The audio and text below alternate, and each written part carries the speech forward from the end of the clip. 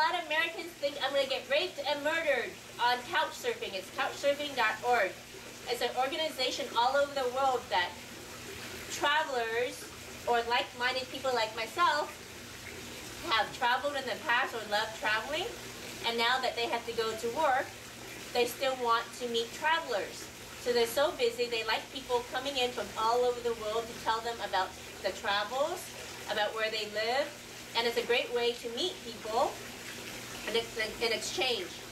So what you do is called couchsurfing, is that you're able to stay at their house, either on the couch, get it, couchsurfing, or if they have a pull-out mattress on the floor, or sometimes they have extra rooms, so they let you sleep for free at their house.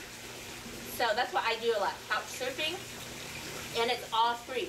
They can't ask you for money, and a lot of times when they have time, they take you around the city or wherever they live to give you a tour, or they hang out with you. A lot of times they cook for you, or you cook for them too when they're working. For me, it's hard to make Vietnamese food because it's hard to find the ingredients. So now, whatever money I save on a room, I take me and my host out to eat or buy wine, food, in exchange. So I've been doing that for the last 10 years when I travel, and I love it. So you get a free place to stay, and I've gotten great places to stay. Just now in Positano, I got to stay in a bed and breakfast villa with 5 rooms that people actually rent for like 100 euros.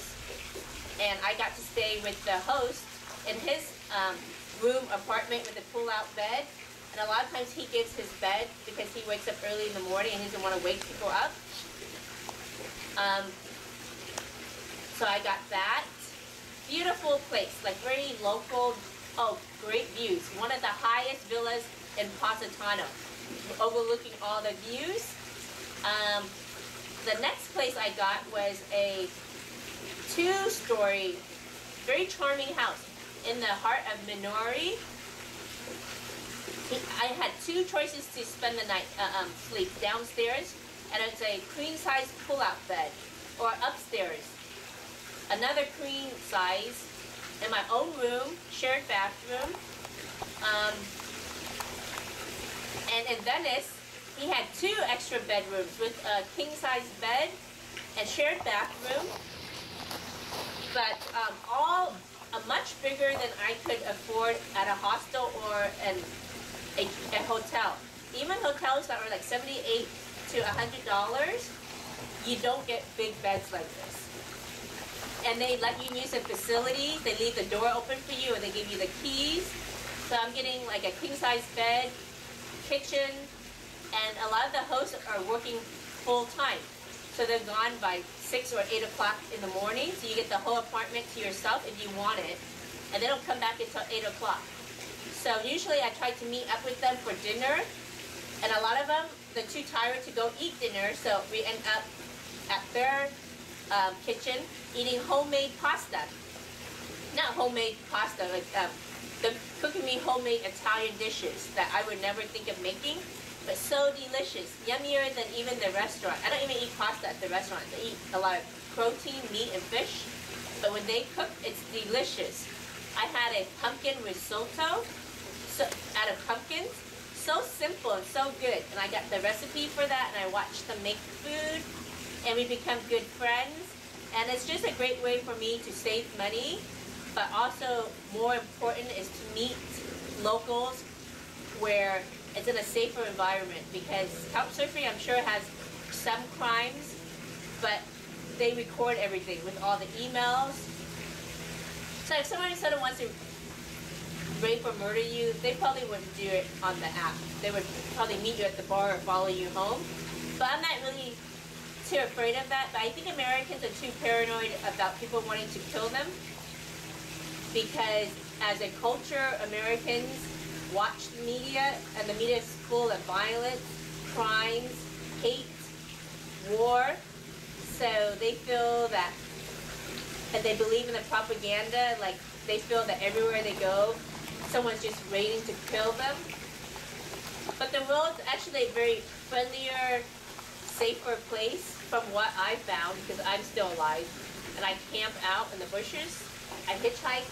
I mean, you have to be very careful with what you're doing. You have to be aware of your surroundings.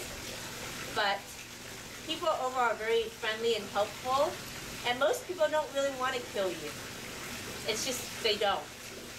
And if they do, then you're gonna have to fight back, I guess. But I don't let that stop me from living life to the fullest and traveling. So my experiences with Couchsurfing, 2 thumbs up.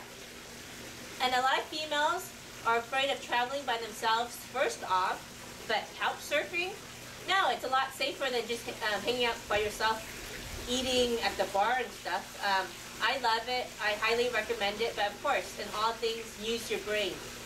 Don't get super drunk.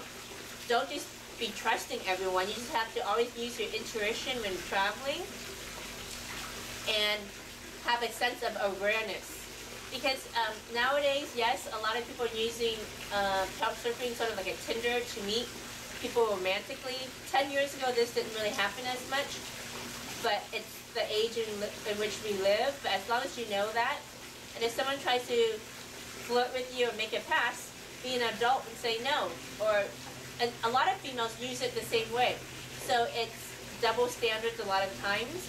So you can say no politely and still be friends. That's how it was in Italy, and I'm fine with that.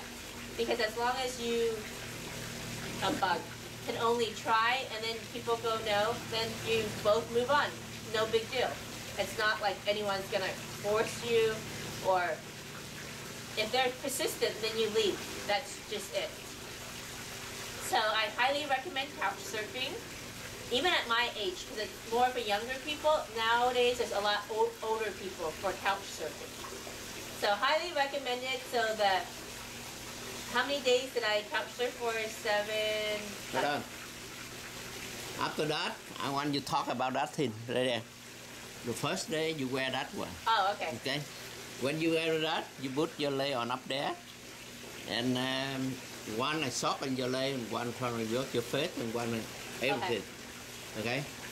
Okay. Sorry. Continue. So the Couchsurfing, I didn't pay for 1, 2, 6, 9 days.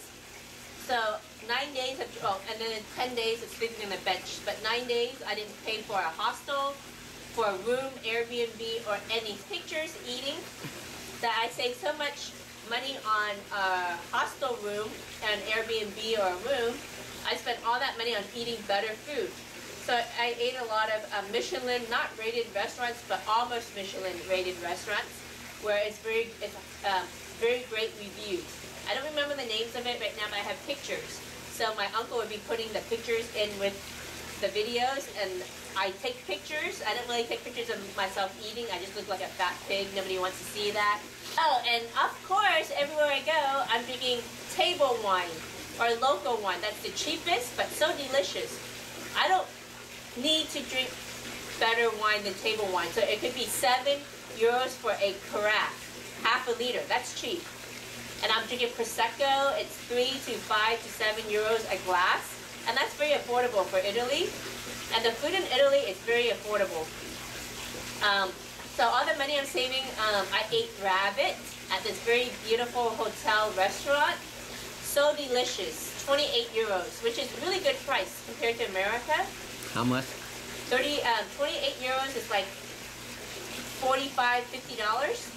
But that's really good because rabbit's not cheap. And it's at a really, really nice restaurant. So here would be over 100. I did spend around 100 because I drank maybe 2 or 3 wines that they recommended with my rabbit, 2 espressos, and maybe coffee. So all that adds up. So I could have had 2 meals, but I like to drink with my meal, so that's why it gets more expensive. And I ate the shrimp lemon risotto on top of Villa Champion. I can't pronounce it. A really beautiful villa. And that is a really nice hotel restaurant also.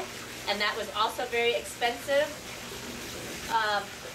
because everything was closed. It was end of the season. I was starving. I walked up, hiked up 900 plus stairs. I have pictures of all the stairs. And I ran out of water by the time I was thirsty and hungry, and all the cheaper places were closed, so I thought I'll just treat myself. But I regret eating there because the portions were too small. So a lot of like the more fancy, expensive restaurants, they give you very little food. So I'd rather eat at a family-owned restaurant and have more food, better quality food, and I'm not very fancy eater. I just want to eat good local food. But my brother's a chef, so he likes all that high-end food. And I ate a lot of, another place I ate was rack of lamb.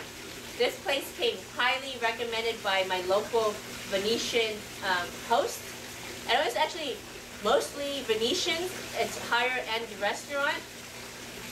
A little snobby because they knew that we're Americans. So they didn't give us the best service, but not super snobby like the way Americans and other places can be. But they were short-staffed, 2 people working. I had the rack of lamb, and I made sure, I go, you make sure it's on the rare side. I want my rack of lamb to be pink in the middle. When it came out, it was fully cooked, so I had pictures. But it was so crowded, I didn't want to take it back to the kitchen.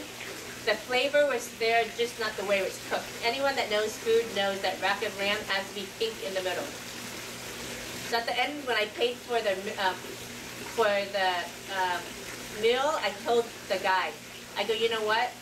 Well, when I told him I wanted on the rare side, he goes, don't worry, it'll be perfectly cooked, and it wasn't. And yes, I want to give a bad review because lamb needs to be cooked correctly. So I'm nice. I told that man, and that man goes, oh, but how could that be? And I go, I have pictures of it. And he goes, oh, it's slowly cooked. I go, anyone that knows their food, rack of lamb has to be pink in the middle. And he looked really embarrassed. He probably thought, like, stupid Americans don't know their food, but no. It has, like, certain things you just know. Nobody ever buys rack of lamb with it fully cooked inside unless you ask for it. So I have a lot of pictures of lots of great food and lots of great local wines. Prosecco and local wine. I was drinking both of them, and espresso to stay awake. Since I'm traveling, I need to maximize my time. I can't take naps. I need to be hiking. I need to be walking, doing something. So I was taking a lot of coffee just to give myself energy. And walking down the Positano Trail, I was really sore the next day, but I made myself keep walking. So now I'm more fit than I was when I left because every day I force myself to walk miles and miles. To Sailing Gypsy Christine on YouTube for everything sailing, the lifestyle and travel, the realities of the sailing lifestyle, food, cooking, scuba diving, spearfishing, all the shit that we do. Please subscribe to Sailing Gypsy Christine. Please subscribe. Thank you.